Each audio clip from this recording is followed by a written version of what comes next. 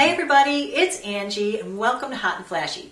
Today I'm bringing you part 2 of my upper body workout routine. So since I recorded this the first time, I noticed that it went way long. I was planning it on being 20 minutes tops. Of course, I went on for 45 minutes, kept working out. I had a great workout. It was fantastic. I loved it. And it was all upper body, so I am pumped now.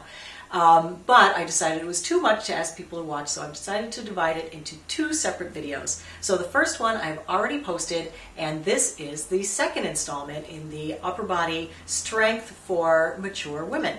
So if you would like to work out along with me, please feel free to do so, but my disclaimer is that you do so at your own risk of peril. I am not giving any kind of medical or workout advice in this. I'm merely showing you what I do based on the DVDs that I watch.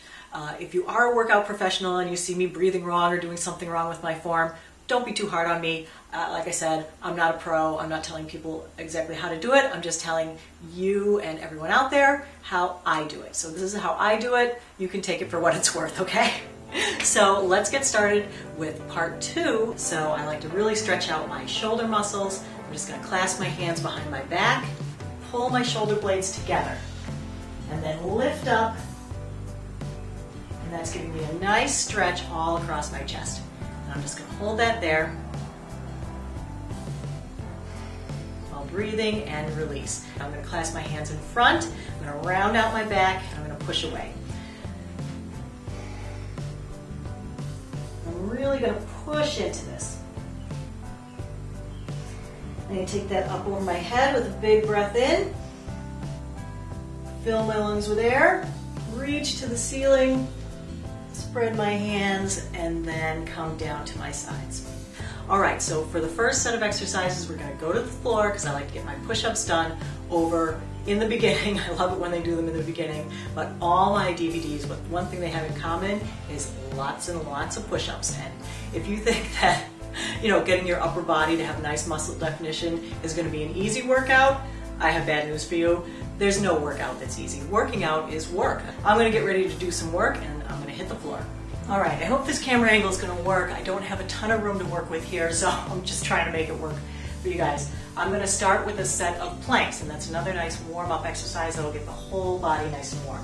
So I'm just going to use my, what are these called? Yeah, these are called push-up pro. So I'm just going to use my push-up pros just so I don't have to hyper-extend my wrists while I'm doing these. So I just put them about shoulder width apart, and then I'm just going to do a full plank up on my toes. All right, arms are straight but not locked. Butt is a little bit up in the air. There should be a straight line from shoulders to hips and then another straight line down to ankles. I'm just going to hold this plank for about the count of 30 just to get everything warmed up. My belly button is sucking up and in towards my spine. And I'm just trying to count my head. Hopefully, I think I'm probably at about 20, so I'm going to give another 10, 9, 8, 7, 6, 5, 4, 3, 2, 1. And now staying with the plank, I'm just going to step in with one foot. I'm going to curl my tailbone under. I'm just going to step up to the right hand with the right foot. And then I'm going to go back and step up to the left hand with the left foot. And put that one back. Now in between these, I'm going to do a full push-up. So one push-up, and then step in right, step in left. Then one push-up, step in right, step in left. One push-up, that's 3, step in right, step in left. Another push-up, that's 4, step in right, step in left. 5, breathing throughout. 6, 7,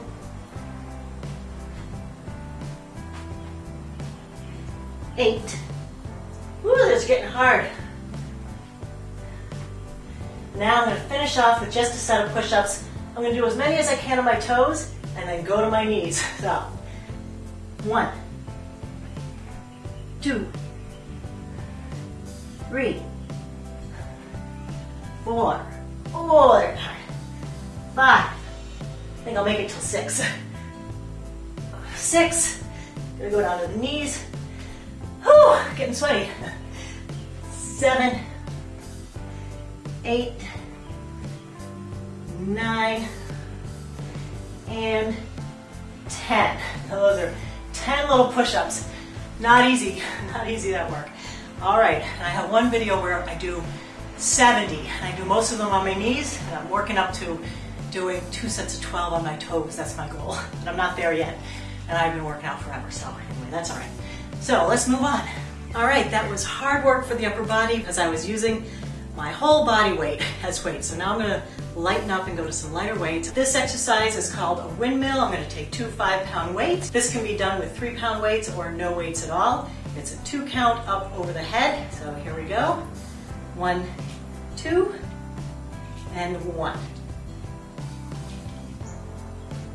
And 2. And 3. And 4. And I'm keeping my shoulders pressed down so they're not hunching up to my ears like this, nice and relaxed. And I'm keeping my elbows unlocked, kind of slightly bent. I think that's 7. I need an assistant to count along. 8. And now on this one, we're going to change it up. And when we're at the top, we're going to rotate the palms in and pull down and press up to a shoulder press. Rotate the palms back out and then come down. So now we've added another move. So it's 2 up, in, palms in towards your face, and up, palms facing away. Down.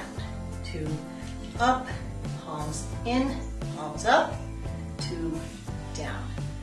Up, 2, down, and down, 2. 2, how many is that? Maybe 4. So we'll go for sets of 8. 5.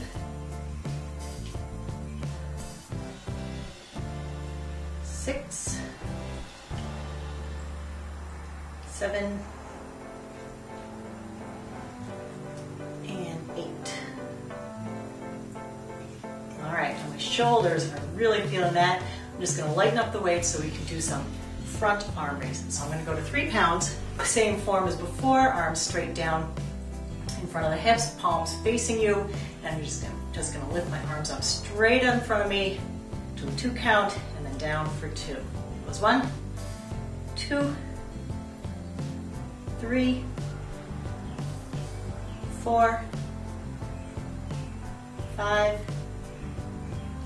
6, 7, 8, and then adding on, we're going to go out to the side. 1, 2, 3, 4,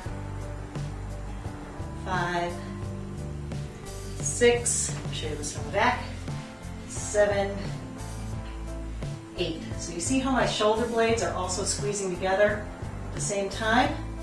So this all isn't in the front. We need to work the back and the front equally. So I'm just going to do a quick set of overhead presses. I have my 10-pound weights here, and I'm going to do these like with goalpost arm, legs together, and I'm going to do an opposite toe tap just to give my lower body something to do so I'm not quite so bored. So arms up, and 1, 2, 3, 4, 5, 6, 7, 8, 9, 10. I'm going to stabilize my legs, turn my palms in, and do press together for another 10. 1, 2, 3, 4, 5, 6, 7, getting tired, 8, 9, 10. All right, so we're going to hit the floor next for abs with more upper body work. I'm going to use a 10-pound weight. This is for pec flies and bench presses on the floor while doing a set of abs. So I'm just going to lay back first. Okay. The thing to remember when you're doing abdominal work is to keep your stomach sucked in and try to keep your belly button pulled towards your spine. I want to keep my spine in neutral, so I have a little space between me and the mat, but still sucking down in here. And when I'm doing my exercises, I'm trying to connect my rib cage to my hip bones. So when I'm pulling up, I'm not straining on my neck or my shoulders. I'm concentrating on moving this towards this. So instead of being like this is coming up so much, it's more like this is sliding down towards there, okay? While keeping this all nice and flat. My heels are on the floor, my toes are pointed up, so I'm not adding too much help with my legs. I'm going to take these are for pec flies, which I'll demonstrate one first. It's just the arms open out to the side like so, and then come back together. So I'm going to start, I'm going to do 5 pec flies just as pec flies. So 1, 2, 3, 4, 5. Now I'm going to raise my legs up. When I raise my legs, I'm not bringing my knees all the way into my chest. I'm keeping my knees straight above my hips, so I'm making like a perpendicular upside down L with my knees to my shoes. And while those are up there, I'm going to continue to do my pec flies, but I'm going to switch to bicycling legs. So 1, 2, and stomach again, pulling to the floor. 5, 6, 7, 8, 9, 10. Now I'm going to add in an abdominal raise. Ready? 1, 2, 3, 4, 5, 6, 7, 8, 9, 10. Okay. Now the next set is very similar to that. It's with a bench press.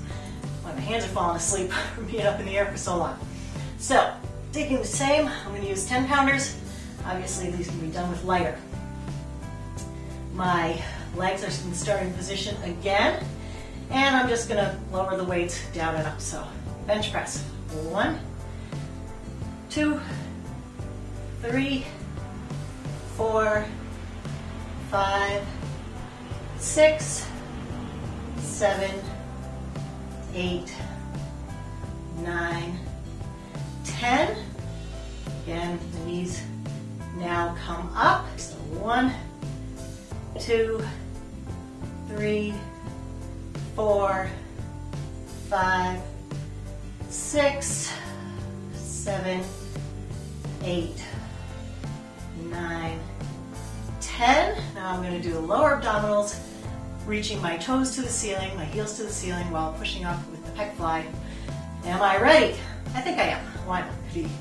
1, 2, 3, 4, 5, keeping the back down, 6, pushing just the hips, 7, 8, toes to the ceiling, heels to the ceiling, 9, 10. So in this one, I've got the 1 10-pound weight for a ribcage pullover. I'm holding it in both hands like this, nice and stable. Of course, lower weight or no weight could be used. Again, toes to the ceiling, heels on the floor, back in neutral, abs pressed to the floor. Weight comes up overhead, keeping the arms straight but elbows soft. I lower the weight way up over my head, and that works, oh my gosh, my triceps and my rib cage. So 1, 2, 3, and I really feel the stretch. 4, through the rib cage. 5, 6, 7, 8, 9, and 10. And this time I'm going to add in the lower body crunch, so bring those up to the L position again, crunching in the lowers. 1, keeping the stomach still, abdominals pressing down to the floor. 4, 5, 6, 7, 8, 9, 10, and now I'll bring it all together. 1, 2, 3, 4, 5, 6, 7, 8. Why am I laughing? 9. Because I love it. It feels so good. 10. So the first stretch I like to do is the full body stretch. Fingers and toes to opposite ends of the room. I pull as long as I can, like I'm really reaching. I'm not just laying here, activating the stretch.